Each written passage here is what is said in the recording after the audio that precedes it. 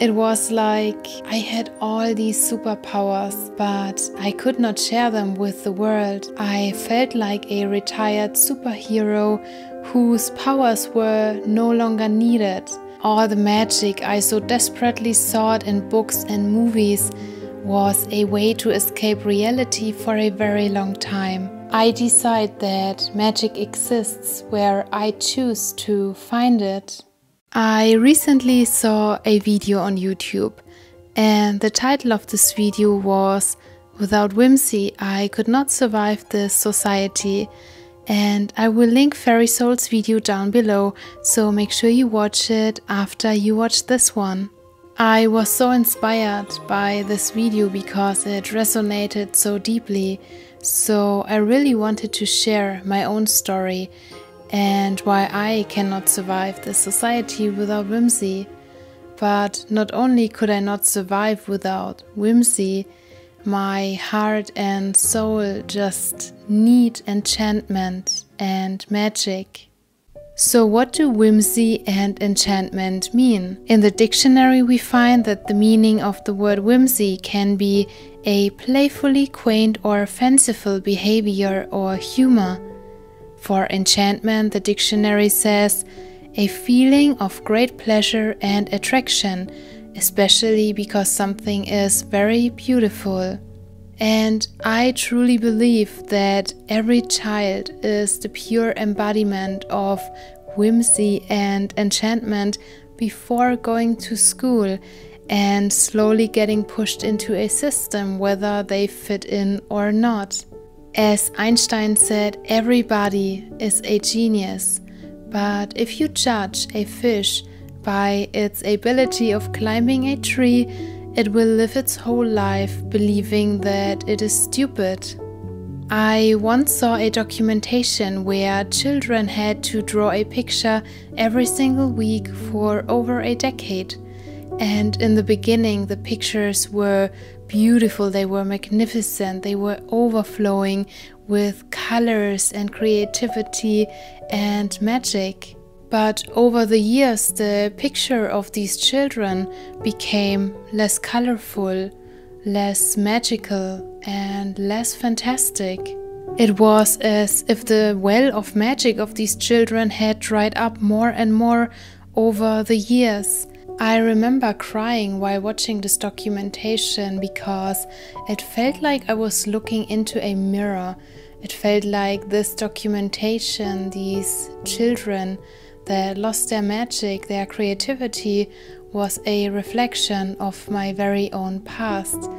And suddenly I remembered how much fun I had taking a pencil and just drawing anything and everything that I saw in my surroundings. I remembered how my pictures lost their color and their magic over the years, and how I started to lose my whimsy and enchantment over time, while I did my best and tried to adapt to the environment that was not magical at all, but rather technical and rational. Nothing my heart could understand and still can't. But what I like about losing something is that we can find it again. If we lost something, we have to set out and look for it, and it is usually closer than we might think. For a very long time, I felt like I was not made for this world.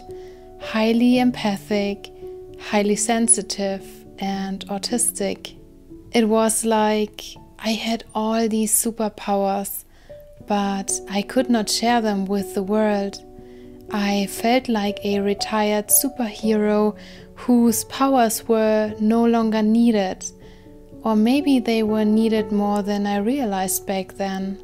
I'm certain that all the magic I so desperately sought in books and movies was a way to escape reality for a very long time. It was a much needed coping mechanism when everything around me seemed like too dark. Now, many years later, it's not about escaping reality anymore, but about enhancing and infusing it with a touch of magic and wonder and playfulness. The vibrant colors of the flowers, the drizzling of the rain. I love collecting twigs in the woods that look interesting, and I love seeing fabulous creatures in the clouds. I love seeing things that remain hidden to others at first glance.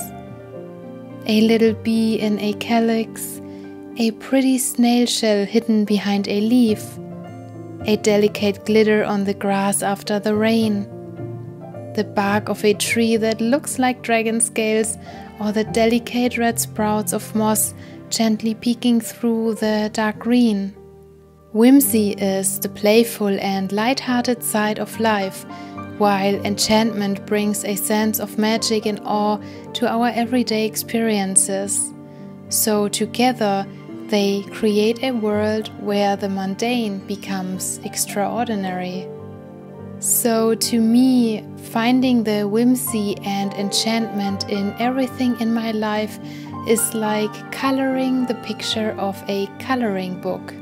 Without it, life would just be dull and lack the vibrancy that makes each day special. And of course there is days where life looks like that uncolored picture, where I only see its black lines and white areas, and where I struggle to find the right colors. But on these days I remind myself that I decide that magic exists where I choose to find it. So romanticizing my life and finding the whimsy and enchantment in everything in life was a coping mechanism in the beginning for a world I didn't understand. But it became an invitation of all the pseudo magical moments in my real life. And in those moments of discovery, we reunite the spark of creativity and joy that often gets buried under the weight of adult responsibilities. So I invite you to find joy in the small, the slow, the seemingly insignificant details. Romanticize your life and buy all the vintage things you want if they make your home your safe magical space.